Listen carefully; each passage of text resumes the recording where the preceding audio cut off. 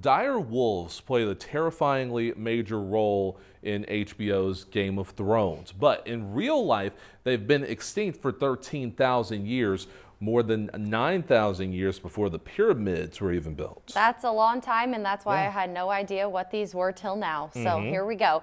ABC's Andrew Dimbert reports scientists are claiming to have brought them back to life, prompting many critics to say, what could possibly go wrong? It's a howl 13,000 years in the making. Dire wolves walking the earth for the first time since the Stone Age, thanks to a remarkable scientific breakthrough. The dire wolf is the first de-extinct species. Until recently, the only way to catch a glimpse of the bygone beast was to watch Game of Thrones. The dire wolf is a sigil of your house. You were meant to have them.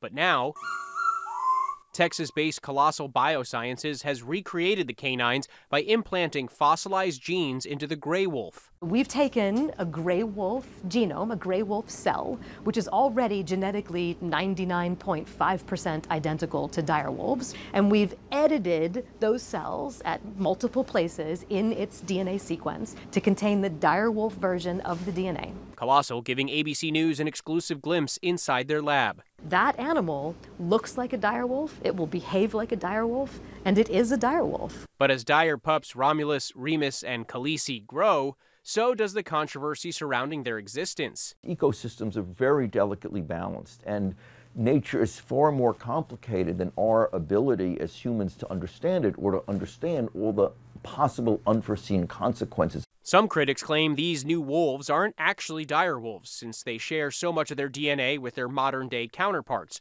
while others are concerned that de-extinction efforts could have unforeseen or even deadly consequences. The bottom line is a lot of the genome we still do not understand, and so one wants to be careful if you're mucking around with genes that there may be things we don't understand. You may produce a wolf that's twice as ferocious.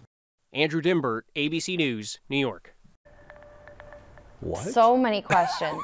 I have so many questions. Props to those scientists who are able to know all that and put things together and figure it out. I don't even know what to say. I'm confused. Okay, I gotta say two things. On one end, the little ones. Cute. They are so cute. Yep. They're so cute.